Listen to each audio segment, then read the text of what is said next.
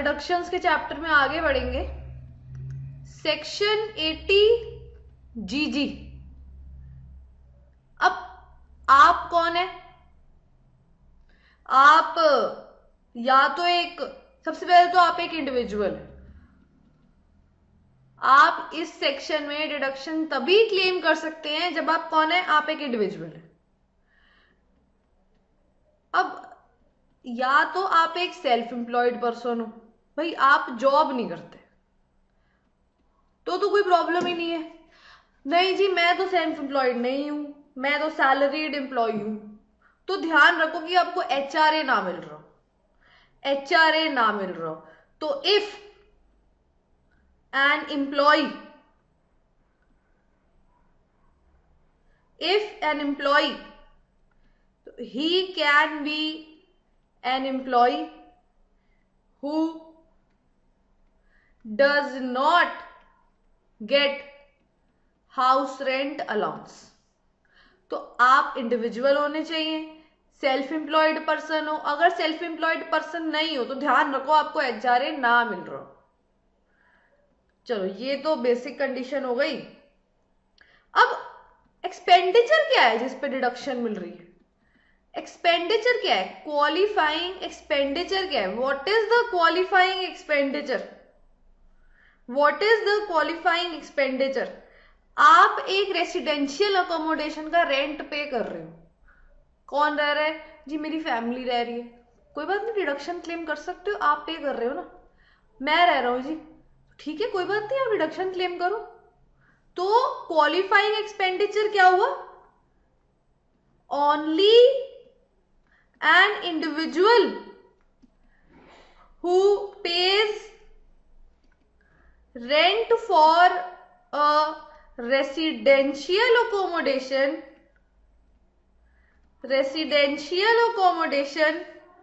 for himself and family, bracket में लिख देंगे, अभी लिखेंगे नहीं, अभी बस सुनेंगे। Can avail deduction under section 80 GG provided he gives a declaration in form number 12BA।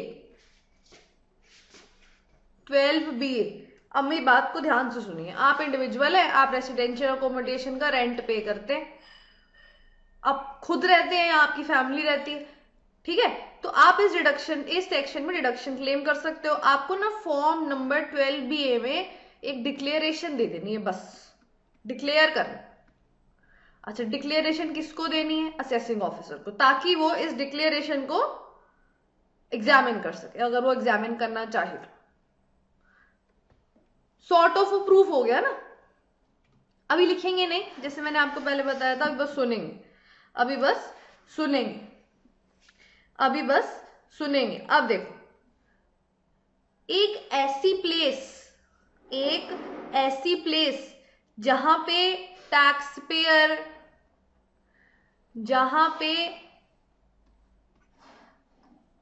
जैसे मैं लिख रही हूं ना वैसे लिखना है, मैंने जानबूझ के जगह छोड़ी है। प्लेस वेयर, एक ऐसी प्लेस जहां पे टैक्स पेयर रहता है या अपनी ऑफिस की ड्यूटीज परफॉर्म करता है, परफॉर्म्स ड्यूटीज ऑफ ऑफिस, या एम्प्लॉयमेंट है उसकी वहां पे, भाई सैलरीड एम्प्लॉय है तो उसकी एम्प्लॉयमेंट होगी ना, या फिर बिजनेस और प्रोफेशन है। एक ऐसी प्लेस जहां पे टैक्स पेयर रहता हो, वो टैक्स पेयर जो इसके अंदर डिडक्शन ले रहा है, या अपनी ऑफिस की ड्यूटीज परफॉर्म करता हो, या फिर वहां पे एम्प्लॉयड हो, या कोई बिजनेस या प्रोफेशन कैरी ऑन करता हो। एक ऐसी प्लेस पे टैक्स पेयर उसका स्पाउस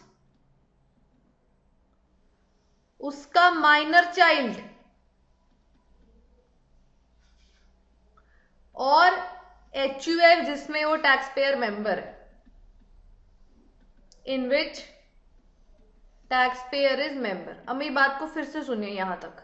एक ऐसी प्लेस जहां पे या तो टैक्स पेयर रहता है, या ऑफिस की ड्यूटीज परफॉर्म करता है, या भाई उसकी वहां पे एम्प्लॉयमेंट है, या वो बिजनेस या प्रोफेशन कैरी करता है। एक ऐसी प्लेस पे टैक्स पेयर, उसका स्पाउस, उसका माइनर चाइल्ड या कोई भी HUF जिसमें वो मेंबर है, एक ऐसी प्लेस पे ये लोग कोई भी रेसिडेंशियल अकोमोडेशन ओन नहीं करेंगे। तो फॉलोइंग पीपल या following persons should not own any residential accommodation at a place where taxpayer resides or performs duties of office or carries on employment या परफॉर्म्स एम्प्लॉयमेंट और कैरीज ऑन अ बिजनेस और profession. और ये कौन person है? Tax payer खुद, या उसका स्पाउस, या उसका माइनर चाइल्ड। अच्छा, माइनर चाइल्ड में माइनर स्टेप चाइल्ड भी इंक्लूडेड है, या अडॉप्टेड चाइल्ड भी इंक्लूडेड है।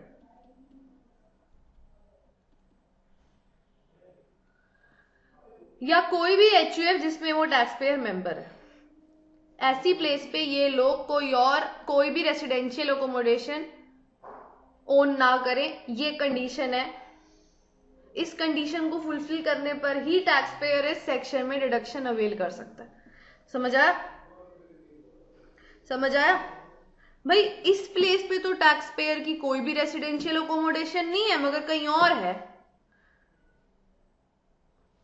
अब मेरी बात सुनो, इस प्लेस पे तो टैक्स पेयर की कोई भी रेसिडेंशियल अकोमोडेशन नहीं है जहां पे वो रेंट पे रहता है, मगर कहीं और है रेसिडेंशियल अकोमोडेशन। तो अगर कहीं और रेसिडेंशियल अकोमोडेशन है ना, तो आप उस रेसिडेंशियल अकोमोडेशन के रिस्पेक्ट में सेल्फ ऑक्यूपाइड प्रॉपर्टी की कोई भी कंसेशन क्लेम नहीं कर सकते। तो इफ द टैक्स पेयर, देखो लॉजिकल सी बात है ना, आप जब इसमें डिडक्शन एक बार ले रहे हो, रेंट पे रह रहे हो, बोल रहे हो भाई मैं रेंट पे रह रहा हूं और रेंट की डिडक्शन ले रहा हूं, और आप उधर से एक सेल्फ ऑक्यूपाइड प्रॉपर्टी है उसमें भी डिडक्शन ले रहे हो, ये तो गलत कर रहे हो ना, डबल डबल डिडक्शन ले रहे हो। तो अगर आप ATGG क्लेम कर रहे हो ना, और आप कह रहे हो कि भाई मेरी तो एक सेल्फ ऑक्यूपाइड हाउस प्रॉपर्टी भी है कहीं और, तो आप उसमें सेल्फ ऑक्यूपाइड हाउस प्रॉपर्टी वाली कंसेशन नहीं ले सकते, ये ध्यान रखना है। तो if the tax payer owns a residential accommodation at a place other than the place noted above, then in respect of that house the concession in respect of self-occupied property is not claimed by him। अब आप यहां तक लिख लीजिए, main चीज तो चले गई। अब आपको ये पढ़ना है कि डिडक्शन क्या मिलती है, वो तो इजी पार्ट है। और इसकी हेडिंग क्या है? बहुत सिंपल सी हेडिंग है, deduction in respect of rent paid. चलिए ये लिख लीजिए, एक बार मैं फिर बता देती हूँ, फिर लिख लेना। एक इंडिविजुअली इस सेक्शन में डिडक्शन क्लेम कर सकता है, या तो वो सेल्फ एम्प्लॉयड हो, और अगर एम्प्लॉय है तो ध्यान रखो भाई आपको HRA ना मिल रहा हो, HRA में आपको एग्जेम्पशन मिलती है ना। अच्छा, अब क्वालिफाइंग एक्सपेंडिचर, क्या एक्सपेंडिचर इंकर किया है आपने? आप एक रेसिडेंशियल अकोमोडेशन है जहां पे खुद रह रहे हो या आपकी फैमिली रह रही है, उसका रेंट पे कर रहे हो।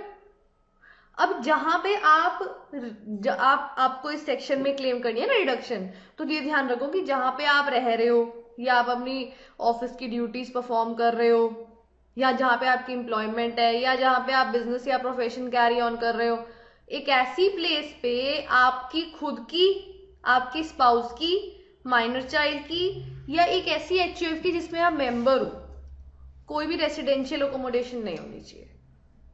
अच्छा, अब आपकी बात करते हैं। आपकी ना एक ऐसी प्लेस पे तो रेसिडेंशियल अकोमोडेशन नहीं है, कहीं और है, तो आप ना उस रेसिडेंशियल अकोमोडेशन के लिए जो कहीं और है, सेल्फ ऑक्यूपाइड प्रॉपर्टी वाली कंसेशन क्लेम नहीं कर सकते। अब लिख लो, अभी तक मैंने आपको यही चीजें बताई है ना, लिख लीजिए। अब आता है कि डिडक्शन क्या क्लेम करेगा। Lower amount deductible is lower of 2000 per month. फिर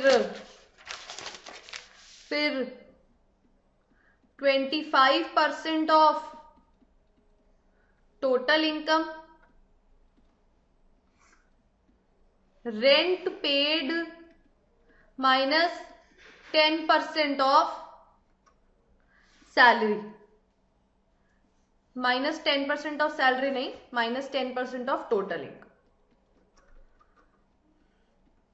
अभी मैंने विद इन कोट क्या लिखा, टोटल इनकम। टोटल इनकम कैसे कैलकुलेट करते हैं, यहां पे लिखोगे आप gross total income. Gross total income में से माइनस करोगे लॉन्ग टर्म कैपिटल गेन, फिर माइनस करोगे शॉर्ट टर्म कैपिटल गेन। कौन से सेक्शन के, 111A के। ये सारे सेक्शंस आप कैपिटल गेन के चैप्टर में पढ़ोगे, या अगर आप ऑलरेडी पढ़ चुके हो तो ऑलरेडी पढ़ चुके हो। फिर deductions under section 80C to 80U accept 80GG, इसकी तो कैलकुलेट ही कर रहे हो ना।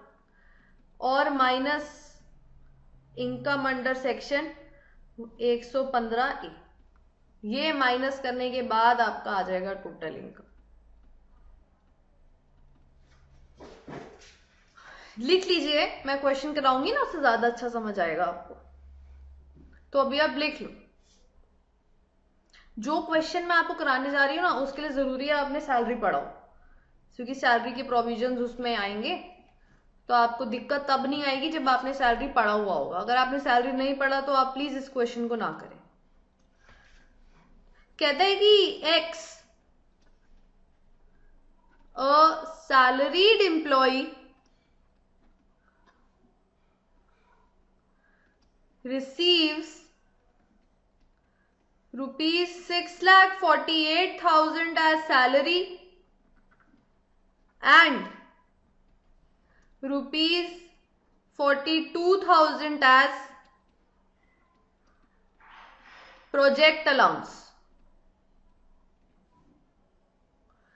His employer provides a concessional rent accommodation at a rent of rupees 1 lakh. The house is situated in Delhi and rent of the house paid by employer is rupees 1,92,000. फिर income from other sources दे रखी है क्या, rupees 27,860, और medical insurance premium paid by x कितना है, ₹20,000। Amount deposited in PPF ₹5,500। Calculate deduction under section 80 जीजी and net taxable income. लिखेंगे नहीं, अभी कुछ भी नहीं लिखेंगे प्लीज इस क्वेश्चन में। आप पहले मैं आपको एक क्वेश्चन कराऊंगी, फिर मैं आपको लिखने का टाइम दूंगी। तो अभी पहले क्वेश्चन पढ़िए बस। कहता है कि पढ़ते पढ़ते करेंगे, ठीक है। कहता है कि सैलरी रिसीव करी कितनी, 6,48,000। तो सबसे पहले तो यहां पे लिखो सैलरी 6,48,000। फिर कहता है प्रोजेक्ट अलाउंस मिला कितना,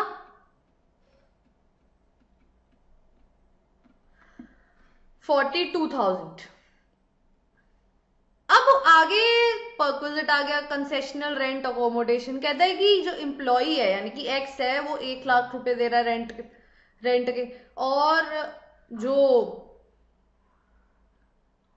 एम्प्लॉयर है वो उस प्रॉपर्टी का कितना रेंट पे कर रहा है, 1,92,000। तो अब परक्विजिट की वैल्यू आपको कैलकुलेट करनी पड़ेगी ना। कैसे करोगे, याद करो। अगर एम्प्लॉयर रेंट पे कर रहा होता है तो वैल्यू ऑफ परक्विजिट कैसे निकालते, rent paid by the employer और 15% of salary which ever is lower, है ना। रेंट कितना पे कर रहा है एम्प्लॉयर, 1,92,000, और 15% किसका लेंगे हम, 15% किसका लेंगे, 6,48,000 प्लस 42,000।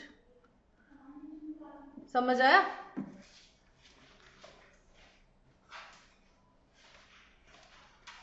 तो 6,90,000 का 15%, यानी कि 1,03,500। तो इसका लोअर क्या आएगा, 1,03,500। अंदर लिख देते हैं लोअर। चलो वैल्यू तो ये आ गई, मगर ये टैक्सेबल वैल्यू नहीं हुई ना। क्यों, क्योंकि एम्प्लॉय भी तो रेंट पे कर रहा है। एम्प्लॉय कितना रेंट पे कर रहा है, 1,00,000, वो माइनस कर देंगे। ये आ गई आपकी क्या, taxable value of the perquisite. अच्छा, इसमें आपकी अब सैलरी इनकम आ जाएगी, इसको ऐड करके 693,500। और इनकम फ्रॉम अदर सोर्सेज भी दे रखी है कितनी, 27,860।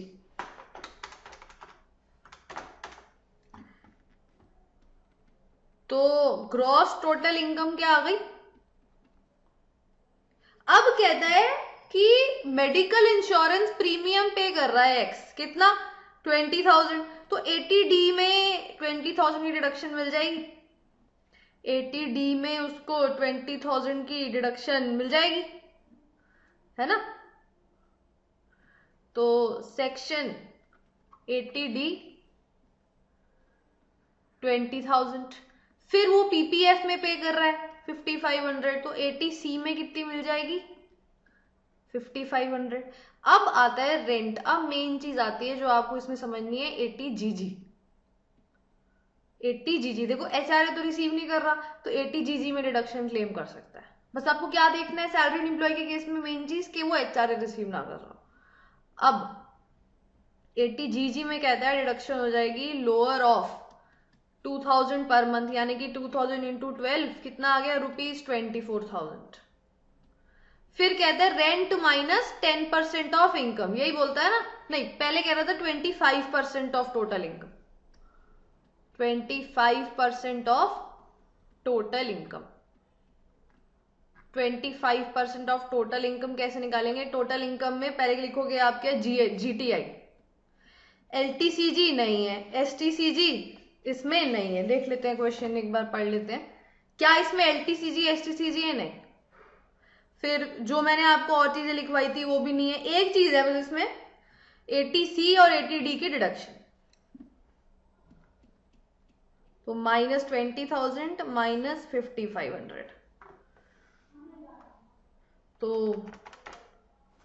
और GTI की वैल्यू मैंने यहाँ पे गलत लिख दी है, क्या आ जाएगी 721,360 -20,000 -5,500, जो कि क्या आ गई 25% ऑफ 695,860। 680 लिख दिया गलती से, 860। इसका 25% निकालिए तो ₹173,965। ठीक है। Third, rent -10% of total income. बोले तो 1,00,000 -10% ऑफ 695,860। 695 यानी कि 1,00,000 -695,860, दैट इज ₹30,414। लोअर क्या है तीनों में से? 24,000। तो 80 GG की डिडक्शन कितनी मिलेगी? 24,000। टोटल डिडक्शन कितनी हुई? 49,500।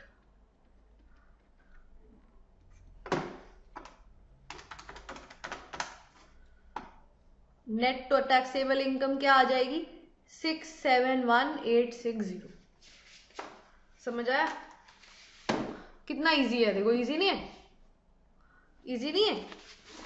बस अब आपको ध्यान रखना क्या होता है इसमें कि आपको ना बाकी चीजें याद रहे, जैसे 80D की डिडक्शन याद रहे। 80D में मैक्सिमम डिडक्शन जनरल कितनी मिल जाती है इंडिविजुअल को? मेडिकल इंश्योरेंस प्रीमियम पे 25,000, इसमें तो 20,000 पे करे हैं तो इसको पूरी मिल जाएगी।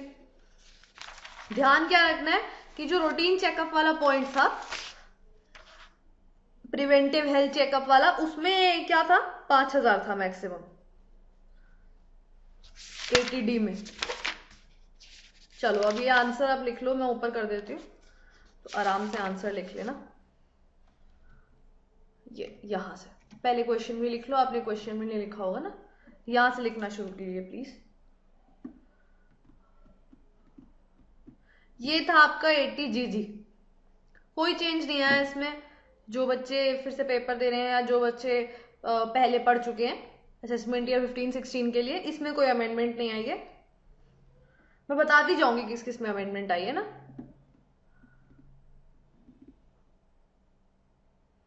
कोई भी डाउट हो तो आप प्लीज मुझसे पूछ सकते हैं बिना हेजिटेशन के।